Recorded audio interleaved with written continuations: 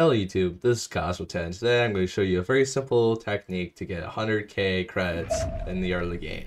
Now, the first thing you want to do is to contact the station. So we're just going to get some simple fugitive bounties, does not matter which ones, as long as we just get them. Sorry for the lag, that's just how this game works. Okay, we're just going to take out these three, and we should have enough money to do what we need to. Go straight here, we're going to take out this guy, we're going to pause, we're going to see what we're dealing with. And it's just a cannon guy, so we're just going to shoot it and it'll die. Nice. And now we're going to look at it, we're going to take this out, this, and then kill it. Alright, that should be it. Okay, nice. I'm going to quickly grab some resources, just so things are cheaper. Alright, let's take out this guy. Should be the exact same process. Pause a second. You see him, and it seems to be a similar ship from before, so we're just going to take it out, and there we go. Alright, so you don't have to use this ship, but I'm using it for the example. Okay, thank you game for lagging. Alright, we're going to quickly grab all these bounties, which is going to be nice, and then we're going to get the small hyperdrive. So that's underneath this. Boom, small hyperdrive. So the reason why we get that is so we can actually travel to better systems in your early game. Okay, so we're gonna add it right here, doesn't matter. And just for the heck of it, let's go get some better thrusters because we have the resources to do so. And make it so. Alright, now with this setup, we can now travel the stars. Alright, let me make sure I have enough Hyperium, or whatever it's called, this stuff. It's gonna purchase all, we're not gonna need this much, but it's better to have it. Okay.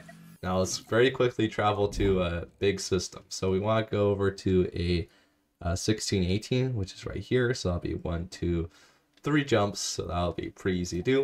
All right, so we want to take the one on the bottom left, which is this one here.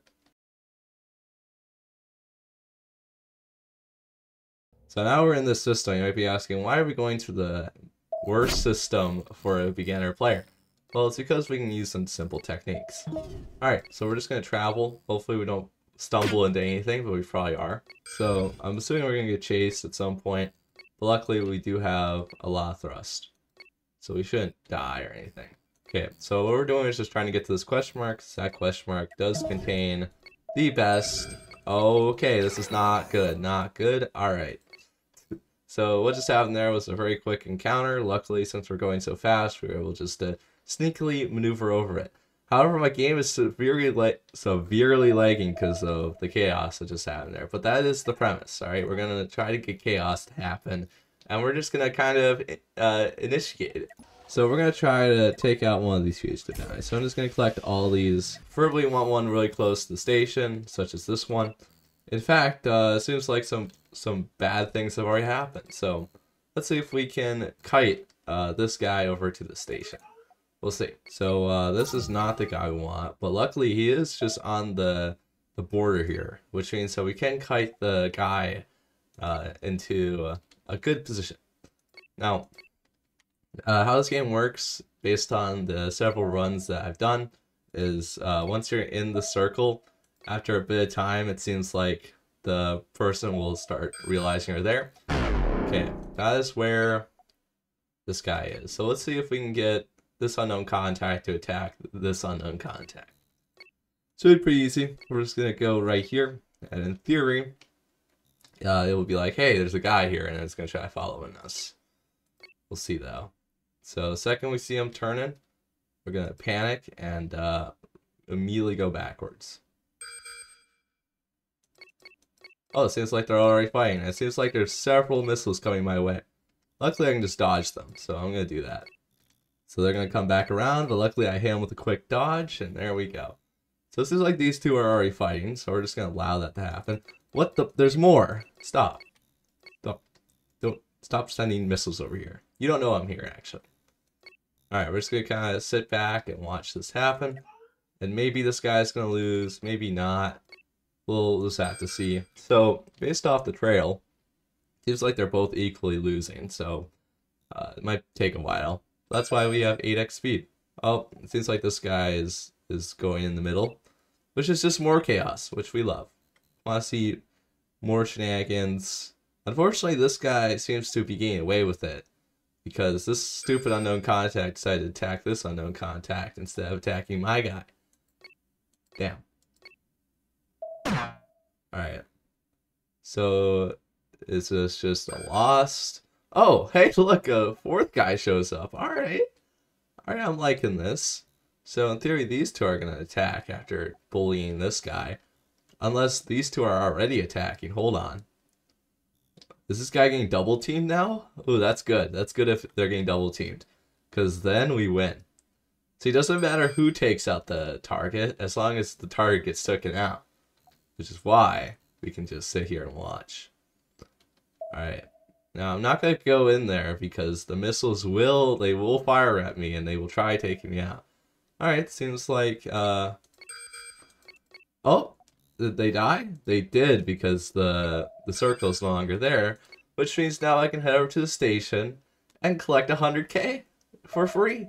I didn't even do anything. I just sat there and watched it all unfold. Now, unfortunately, this method doesn't work every time because sometimes there's just like not enough things happening. So preferably you take the bounties that are closer to the star because that's where the most action happens. But as you can see, I played for this long and I've gotten 152k now. Just like that. Look at all this loot that's on the ground that I can now take.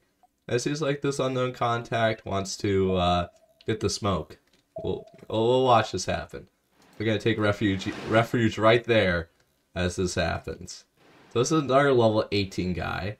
So this is gonna be an interesting fight. So we're just gonna chill here. We're not gonna be attacked because we're not the main threat here. Or maybe, I don't know. I don't know how this game's gonna work. But look at all the resources we're gonna get from this. Like, damn. And we're just gonna hide back here. What? You are outmatched. Uh-huh. I am outmatched. Well, unfortunately for you, I have this thing called friends. And these friends are gonna help me out. Okay, preferably I stay away from... Oh, that's a risky shot right there. So luckily there's no friendly fire. I wonder at some point if it's gonna be like, hey, I'm outmatched actually, and he'll pay me money. That's my question. Let me see if I can contact him now. Stranded now. Wow, he wants all my money. No. Bro. You're the one struggling here, man. Is bro retreating? Hold on. I could hail him now. No. Don't deny my thing. Hold on, you shoot at him. Oh yeah, I'm participating in this fight. Yeah, I'm participating now. Better fear me, bro. Could take you out. We surrender. Accept your surrender. Hell yeah, that's free money.